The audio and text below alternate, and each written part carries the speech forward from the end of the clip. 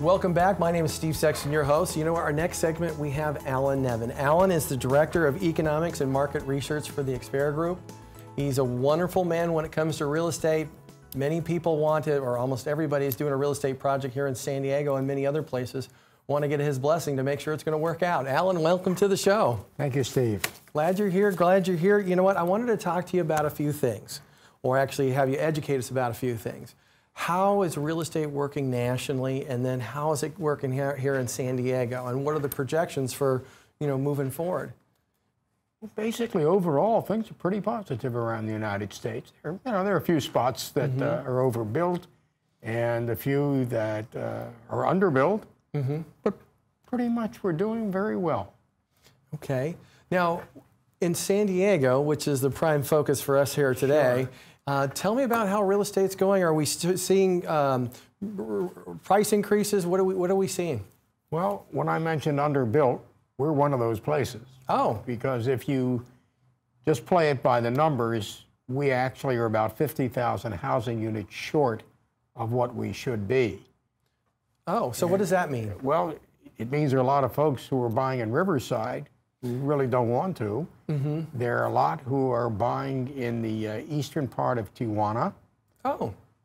And, of course, the occupancy rate in apartments has gone through the roof, up to almost 100%. So that's picking up some of the slack. And then there are a lot of people who are doubling up. What do you mean by doubling up? Well, there are 2, 3, or 4 to the apartment, singles included, young professionals. And it's a pretty difficult situation out there right now. So what you're saying is when it comes to renting, landlords are loving it because rents are going up. They are. However, I have found that the landlords are not being greedy. Well, that's a good thing. Yeah, the rents seem to be going up at 3 to 4% a year. Okay. And that's almost an inflationary rate. Yeah, it's higher than inflation, but nonetheless, it's acceptable. Well, no, I understand that. Now, when it comes to housing prices, what are we expected to see here in San Diego? Depends where you live. Okay. And, the answer is overall, we're probably at the 5 to 7% a year increase, but there's some places that are going higher than that and others lower. So in other words, like if you're closer to the beach, you're going to see higher because there's just no more homes there. Well, also because of the out-of-town market and the Mexican and the Canadian and the Far Eastern market that isn't limited by qualifying for loans. Okay, so they come in and buy cash, and that works out really well. I mean, we're seeing condominiums near the coast selling for well in excess of $1,000 a square foot. A couple of the newer projects are up in the 1,500 to 1,800 square foot range. Yeah, one of my clients, her condominium in Del Mar just went up $200,000 over the last 3 years just because there's a number of people coming in wanting to pay cash for them because they want a condo next to the beach. Absolutely, and money's no object. Now, you know what, we keep seeing Janet Yellen, not Alan Yellen, but Janet Yellen, she keeps talking about we're thinking about this rate increase. And then you have some people saying that we should do it, some people saying we shouldn't. You know what? I've talked to you many times before in the last couple of years. Yep. What do you think? What do you make of all this? Is it bluster? Is it trying to keep people? You know what? Where are they going with the rate increases, or are they having rate increases? I think it's absurd to raise rates. I don't see where our economy is so robust that we can stand an increase in rates. So inflation is just non-existent? Well, it's absolutely, it may be minus at this point, but that doesn't relate to real estate. I always try to point that out, that our inflation is mostly on consumer goods, and well, you know, with the price of oil down substantially, that affects the pricing on everything that's made of oil, and that's going down in that price. Yeah, and last Thursday they just had that big meeting, and that big meeting says, hey, you know what, we're going to look at driving drillers out of this marketplace according to what the Sheikh said in Saudi Arabia, so we can see oil prices going down for a little bit further. Well, even if they stay in the 30 to 40 range, that's pretty much of a bargain. And that is an indication that we don't have any inflation. And we really don't. Now, what do you make of when you look at Euro, they're in negative interest rates. You got Japan, Sweden, many other countries in negative interest rates. Well, I mean, look at Canada, which is doing beautifully, and yet their value of their dollar has gone from equal to ours to 20% less than ours. Now, why is that? It's just part of the economics of the world.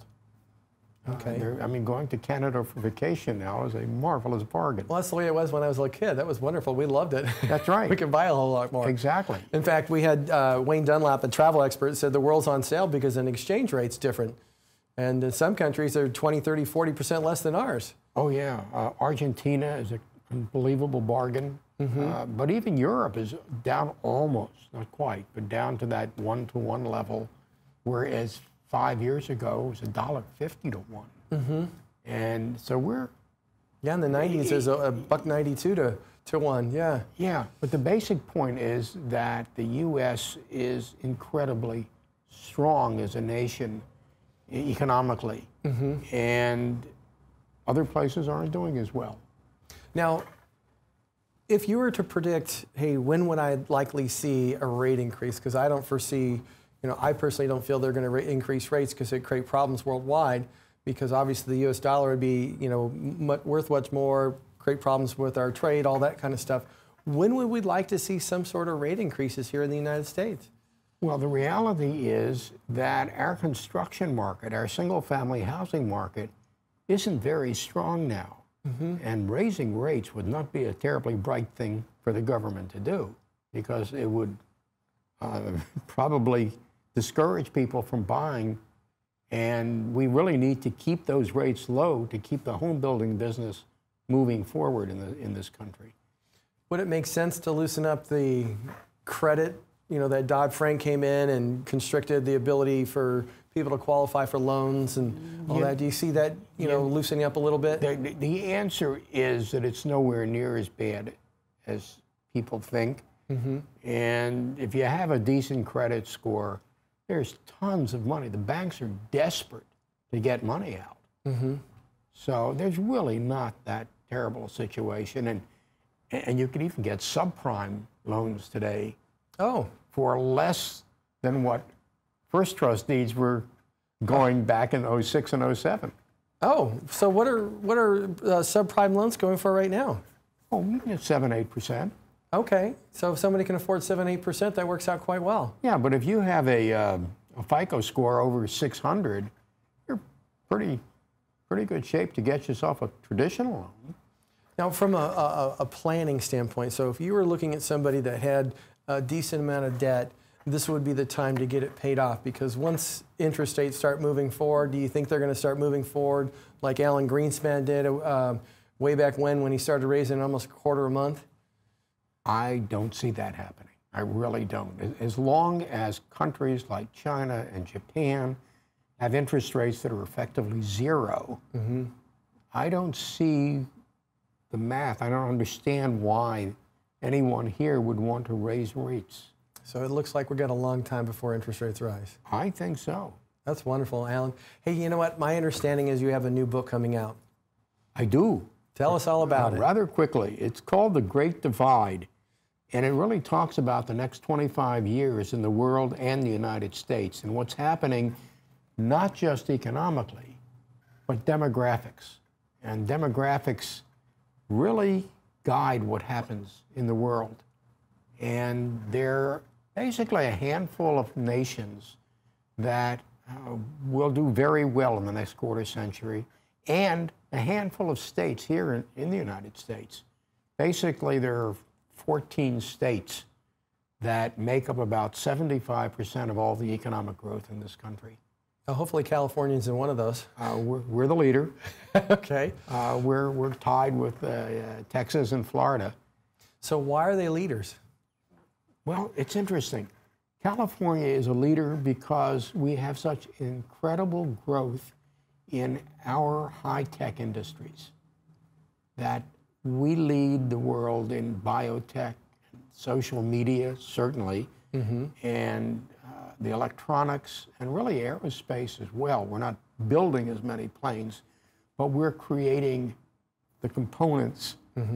So we're really doing very, very well in the state. I mean, we're gaining over 300,000 jobs a year in this state. And that's, oh, wow. That's pretty, we've done. Even with all the taxes and all the regulations, we're still gaining that many jobs. Since the recession, we've added 1.8 million jobs in this state. Is that because in the Midwest and many of these locations that industry is leaving, like you see Detroit, Michigan, you see industry leaving and people are trying to find worthwhile jobs, so they're coming out here to California? Is that really what it comes down to? Basically what happens is when a smart kid gets out of high school in Detroit, they come south.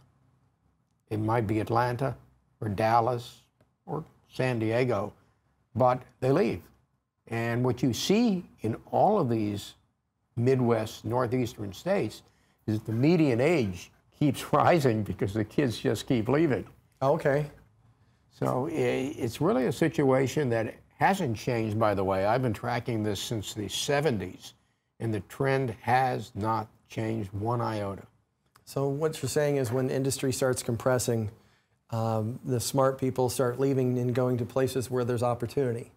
Absolutely. And that's going to continue to happen for the next 25 years. Absolutely. And there's going to be 14 or 15 places around the United States where most of those jobs are going to be. And then we're going to see the little dust towns, so to speak, in the inner cities that aren't focused on economic survival. Yeah, we have more or less a half moon that starts at the state of Washington, works its way around, down through California, over to Texas, Florida, and up into the Washington, D.C. area.